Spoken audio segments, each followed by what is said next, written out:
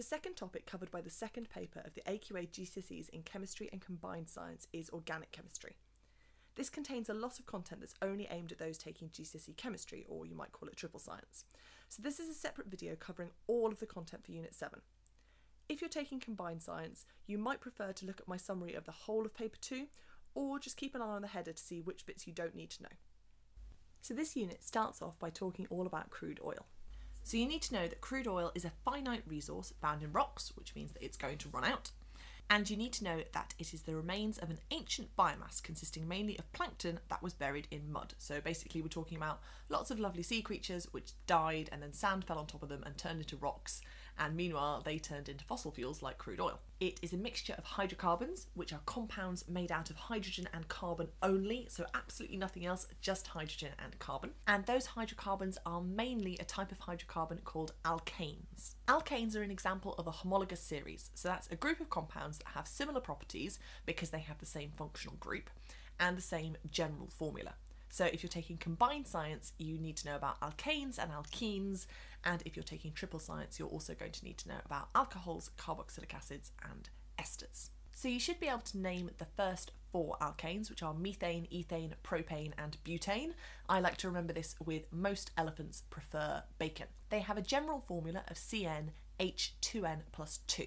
So that N could be any number. Say if I was trying to come up with a formula for a bigger alkane, say octane, which you don't need to be able to name, but they could say to you, ooh, octane has 8 carbons in, and you could then look at that formula and say, okay, so 8 times 2 is 16, plus another 2 is 18. So the formula of octane would be C8H18. Those alkanes have different boiling points depending on their size. The bigger the alkane, the higher the boiling point, because the stronger the forces between them are. And this allows them to be separated by fractional distillation, which we met briefly in Paper 1. Fractional distillation is used to separate liquids according to their boiling point by using evaporation and condensation. It occurs in a fractionating column, and that fractionating column will have sort of a furnace at the bottom, and that is going to vaporise pretty much every part of the crude oil, although we might have a little bit residue or bitumen left over. So all of those alkanes are going to be vaporised, they're going to turn into gases, and then as they rise up the column, it's going to get cooler and cooler. We sometimes say that there is a temperature gradient up the column, and that just means that it's hot at the bottom and cool at the top where it's far away from the furnace. So as those gases rise higher and higher and it gets cooler and cooler, each one of the gases in the mixture is going to eventually reach a point where it's as cool as its boiling point, and then that gas is going to condense and turn back into a liquid, and that will allow it to be tapped off. Fractional distillation of crude oil provides the fuels and feedstocks for the petrochemical industry. So that's basically the industry of making car fuels and jet fuels. And they can also be used for making solvents, lubricants, polymers, and detergents. Because the forces between those larger alkanes are stronger, those larger alkanes have higher boiling points, they have higher viscosity, which means sort of stickiness, and also they're less flammable. They burn less cleanly and they burn less well, and that makes them less useful as fuels. One of the major uses of alkanes is combusting them as fuels, and when we do that, we release carbon dioxide and water, and we also release energy. So you do need to be able to write balanced symbol equations for this, but it is not nearly as hard as it looks. So basically you're going to start off with the formula of an alkane, and you're going to add oxygen, and we don't know at the start how much oxygen that will be. We know that we're going to make carbon dioxide, and we know that we're going to make water. So if I look at my formula of my alkane, I can see that I've got 3 carbons there. So I'm going to have 3 carbons on the right hand side, so I put a nice big 3 in front of carbon dioxide. Then I look at hydrogen, and on the left I've got 8 hydrogen in my alkane. On the right hand side I know I'm going to have water, and every water molecule will have 2 hydrogens in it. So I'm going to put half of the number of water molecules compared to the total number of hydrogen I've got on the left, because the water molecule has 2 hydrogens in it, so 4 times 2 makes 8, and we're all happy. Finally, I'm literally just going to count up the number of oxygen molecules I need. So if I've got 3 carbon dioxide molecules, I need 3 oxygen molecules. And if I've got 4 water molecules, each of which have only got 1 oxygen atom in, that's another 2 oxygen in total, which brings me to 5 oxygen molecules. Now that method will work beautifully if you have an alkane which has an odd number of carbons in it. If you've got an alkane that has an even number of carbons, then when you try to do this, you're actually going to end up needing a half number of oxygen molecules, and annoyingly, even though we do that at A level, we definitely can't do it at GCSE. So the trick is, as soon as you see it's an even number, you put a nice big 2 in front of it, and then from that point onwards everything is the same. So here I've got 2 lots of butane with carbon 4, so that means I'm going to need 8 carbon dioxide atoms. I've got 2 lots of butane, so that's 20 hydrogen atoms in total, and therefore I will need 10 water molecules, and then if I count up all the leftover oxygen, I'm going to need 13 oxygen molecules. Now, we said that a major use of alkanes is as fuels, and we said that bigger alkanes do not burn very well. So there is a much higher demand for shorter alkanes than there actually is a supply. So we need a way of turning big alkanes into little alkanes, and that way is cracking. So cracking is a process where we turn a big alkane into a smaller alkane and an alkene, or it could be several alkenes, but basically we're going to break it into smaller parts. Now, one thing they can ask you to do is to finish off a simple equation, and this can look really intimidating, but it's actually not at all, because we know that conservation of mass is a thing. Now, this means that whatever atoms we have at the start, we must have at the end. So say they tell me that C25H52 is cracked, and they tell me that one of the products is C10H22. Well, I'm thinking, how on earth could I possibly know what the other product is? All you need to do is look at how many carbon atoms have I not used yet, how many hydrogen atoms have I not used yet, and then it's pretty obvious that I'm going to make C15H30. There are 2 ways of cracking that you need to know about. One is catalytic cracking, where we're going to vaporise the large alkane and pass it over a hot zeolite catalyst, and the other one is steam cracking, which is also going to involve a very high temperature.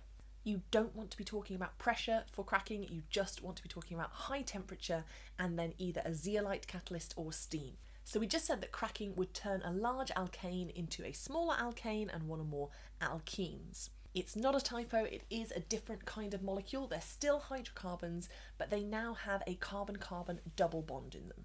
They are more reactive than alkanes, and one of the things they will react with is bromine in bromine water.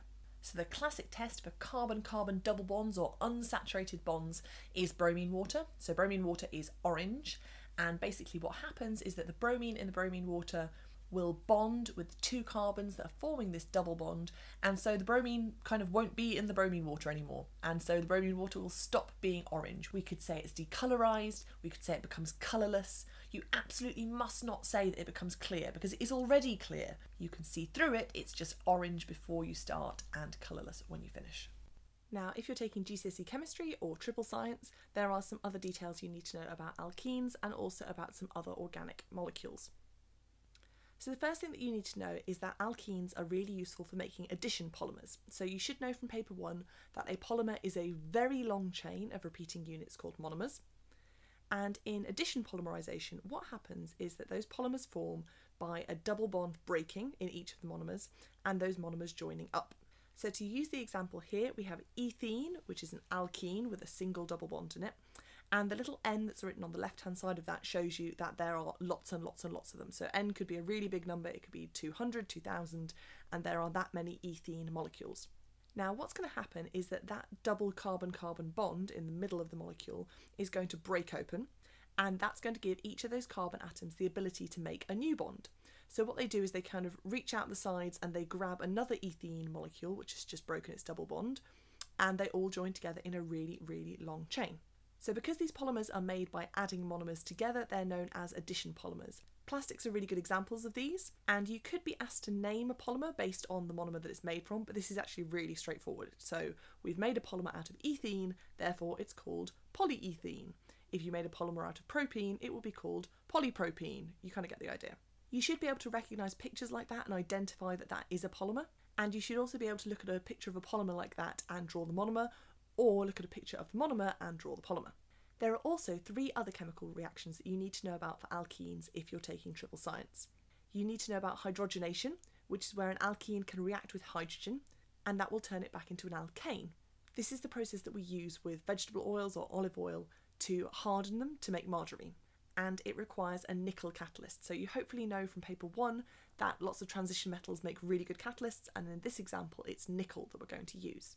Alkenes will also react with water at relatively high temperature and high pressure, about 300 degrees C and about 60 atmospheric pressures, in the presence of an acid catalyst, and when they do that they'll produce alcohols.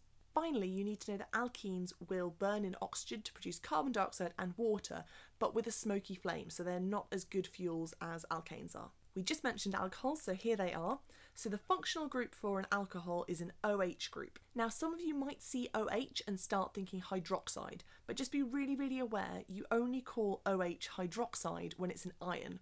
Here it's not called that. It does have another name, but to be honest, you're probably safer just referring to it as an OH group. So the general formula for an alcohol is CnH2n+1 OH. And the first four, they're named in exactly the same way as the alkanes, only instead of having ane on the end, it has anol. So we have methanol, ethanol, propanol and butanol. In addition to featuring in alcoholic drinks, well, at least ethanol does, they can be used as solvents, so they're really good at dissolving things, particularly non-polar molecules, which wouldn't dissolve well in water. And if you think about ethanol for a second, it can be produced either by the fermentation of sugar by yeast, so that's an example of anaerobic respiration, and it obviously needs to be warm and wet, or it can be produced by the hydration of ethene, which is where you take some ethene and you react it with steam. Now, each of those methods has got advantages and disadvantages. So obviously, if you're producing alcohol using yeast, it's relatively cheap because you can do it at a low temperature, and the yeast sort of does all the work for you, but at the same time, at the end, you're going to get a very impure product. It's still going to have quite a lot of water in it, it's going to have the actual yeast in it, and so there are going to be extraction steps and they're going to take time and cost you money. On the other hand, hydrating an alkene, well, that's using up valuable alkenes and it takes a lot of energy, so it could be relatively expensive, but at the end of it, you're going to get a much purer product. Alcohols dissolve in water to produce neutral solutions. Now that can come as a little bit of a surprise to people because again, they see OH and they think, oh, that makes it an alkali. But the OH of an alcohol isn't going to break off and be an ion, so it's not going to make a solution alkaline. In terms of chemical reactions, alcohols again will burn or combust in oxygen to produce carbon dioxide and water. They react with sodium to release hydrogen gas, and you can test for that with your squeaky pop test, where you ignite it and it burns really rapidly and makes a pop sound. And they can be oxidised either by microbes or by chemical oxidising agents like potassium dichromate or potassium permanganate to make carboxylic acids, which are weak acids. So speaking of carboxylic acids, here they are. They've got the functional group COOH, and as you can see in my little picture there, the carbon is bonded to one of the oxygens by a double bond and the other one by a single bond. The first four carboxylic acids are called methanoic acid, ethanoic acid, propanoic acid and butanoic acid, and those acids dissolve in water to form weak acids, so that means that they don't fully ionize. So in order to make a solution acidic, the carboxylic acid needs to lose that hydrogen, it needs to allow that hydrogen to be a hydrogen ion. And when we say that they don't fully ionise, what we mean is that actually a lot of those carboxylic acids will hold on to their hydrogen, they won't let go of it. So therefore it kind of can't affect the pH, it can't affect the acidity. Now what that means is that if I take 1 mole of a strong acid like hydrochloric acid, and I take 1 mole of a weak acid like carboxylic acid, and I dissolve both of those in water, the hydrochloric acid, being a strong acid, will have a much, much lower pH, it will be much more acidic because it will give up all of its hydrogen ions. Whereas the carboxylic acid is still holding on to lots of them, so they're not affecting the pH. If we want to test whether a solution we've got is a carboxylic acid, one way we can do that is to react it with a carbonate, and that will produce some carbon dioxide gas bubbles, which we could test for with lime water. Carboxylic acids also react with alcohols to make esters, which are another homologous series. Esters are sweet-smelling volatile substances, so they're often used as either perfumes or as flavours, because basically they smell nice, they taste nice, they evaporate really easily. They're made from a condensation reaction between an alcohol and a carboxylic acid. So you can see in my picture here, I've got some methanol and I've also got some propanoic acid. And what's happening is that one of those loses a hydrogen and one of those loses an OH, and together that makes a water molecule, hence condensation. And you're going to name those esters based on the name of the alcohol and the name of the carboxylic acid. So here we've got methyl propanoate. We mentioned briefly when talking about alkenes that there were these two kinds of polymerisation, and one of those is called addition polymerisation, because within GCSE we are only going to meet addition polymers that have a double bond in the middle of them. Now there's a couple of things to be aware of. One is that you sometimes see people trying to add in lots of extra double bonds, so just remember that your monomer only needs to have one double bond in it, and that may mean that you find it being drawn in a slightly unfamiliar way. So here on the left we've got a molecule that fundamentally starts off as propene, and you would be used to seeing propene drawn in a nice long straight line with 3 carbons in a row, but to kind of make it easier for us when we start drawing the polymer, here we've drawn it so we've just got the 2 carbons with a double bond between them, and then anything else is kind of off on a chain to the top. And you can see on the right hand side, that means that when we draw it, it just makes life a little bit less complicated. The other thing to be aware of is that it's really likely that they might give you a monomer that you have never even heard of, but that's fine because all you need to do when naming it is put poly on the front. So this is chloropropene because it has a chlorine atom on the outside of it, and although you haven't met halogenoalkanes at GCSE, you can still name it just as easily because you're just going to put poly on the front and make polychloropropene. You should also be aware that AQA don't just have to draw the polymer with brackets like this, they could give you a full displayed formula, which would look a little bit something like this. So if you're looking at this and you're trying to work out what the monomer is so you can go backwards, you just want to look for wherever it repeats. So here, if I look at the top, I can see it goes HCH3, HCH3, hydrogen methyl, hydrogen methyl, and on the bottom it's going chlorine, hydrogen, chlorine, hydrogen. So I can see that my repeating unit is sort of 2 carbons long, and based on that I can sort of block that off as one repeating unit, and from there I can work my way back to my monomer. The other type of polymerisation is condensation polymerisation. So here we don't need to have a double bond because that double bond doesn't need to break and join up. What's going to happen instead is that we're going to lose a small molecule, and chances are that will be water. So you've already seen one example of a condensation reaction where our ester formed. That's not strictly a polymerisation reaction because you've only got 2 little molecules joining together. But if you had a monomer that had a carboxylic acid group at one end and an alcohol group at the other end, or equally if you have 2 monomers, one with 2 carboxylic acid groups and one with 2 alcohol groups, then you can get a polyester. Another example of condensation polymerisation reaction that you might have seen is the production of proteins by amino acids joining together. So again, we've got a carboxylic acid group and we've also got a different functional group that includes a hydrogen. So when the OH is lost from the carboxylic acid and the H is lost from the amine group, then we have water being produced and also the 2 molecules join up together, and that's how proteins form. There are some named examples of polymers that you might have come across. So there's DNA, which you obviously know from biology, so you should know it has a double helix structure and that it's made of 4 complementary nucleotides. We've just talked about proteins, which are polymers of amino acids, and also you should know from biology about starch, which is a polymer made of glucose.